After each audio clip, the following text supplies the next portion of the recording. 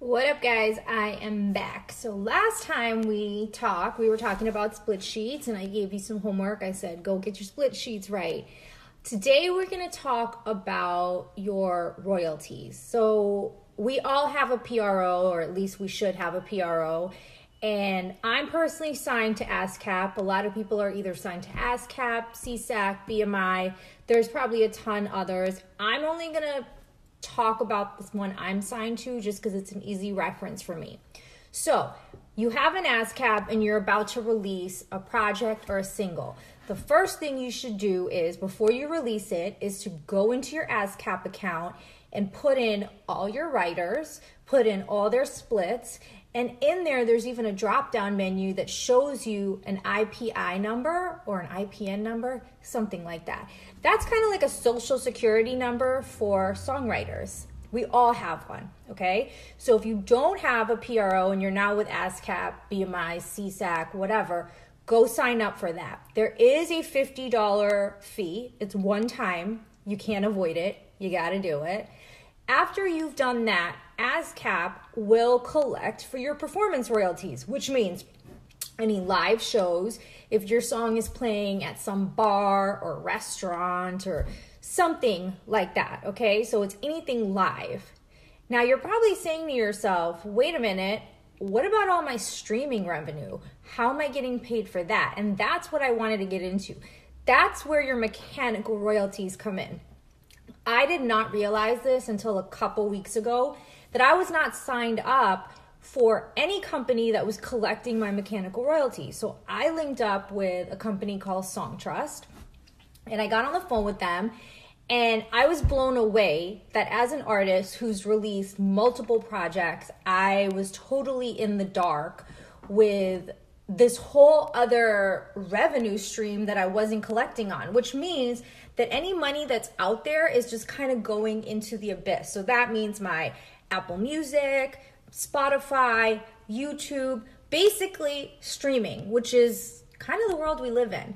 And I said to them immediately, I was like so blown away. I'm like, all right, I've got to hang up and I've got to sign up and register all of my songs immediately, because I can't believe no one had ever told me that I needed to do this. Now, obviously, in this video series, we're just going to be talking about moving majorly independent. And as you know, these major labels and artists that are signed to labels, they have teams that take care of this. So yes, when Chris Brown is releasing an album with 60 songs, I mean, no, he's not going on to ASCAP and individually inputting every song with writers, but I'm pretty sure he has someone on the payroll or at the label that's doing that for him. But as independent artists, we need to be doing that for ourselves. Also, just because you're signed up for ASCAP or BMI or CSAC, there's not a magical fairy that comes out and says, that sounds like it's an AdELA voice. No, you've got to actually use it. That means you've got to go put your splits in there. There's got to be a way that it's going to recognize that that's your song. So you're going to take your split sheets and you're going to go into your performance rights organization company, and you're going to put in all that information. After that, after you've signed up for a company that's going to collect your mechanical royalties, you are going to take that same split sheet and you're going to do the exact same thing on that end. Now you're collecting both of your royalties. Most people don't realize that collecting mechanical royalties is totally different than your performance. Okay?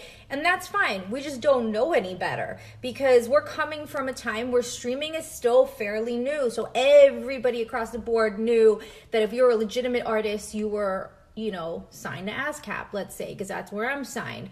But there's a whole new stream of revenue. So that's my advice today. If you sign up for a company, for instance, I signed up with SongTrust. It was, I believe, $100 to sign up for them. It's a one-time fee. I know that scares people and they're like, I don't want to sign up for this. I don't want to pay for this. But we don't have the bandwidth to be able to go collect our money. I would not know how to collect money on a song that might be playing in, let's say, Germany or Indonesia or Africa. We need these services, and they're not for free. Also, people seem to get scared of signing paperwork that says, like, this company that I'm signing with that's going to collect for me is going to get a commission. Well, guess what? Again, would you rather have 100% of $0, or would you rather have 70 or 80% of whatever money is owed to you? Because again, we can't get it. We cannot go out there and get this. So today's lesson is get your split sheets, register your songs with your ASCAP, CSAC, BMI. From there, register your songs with your publishing company that's going to collect your mechanicals.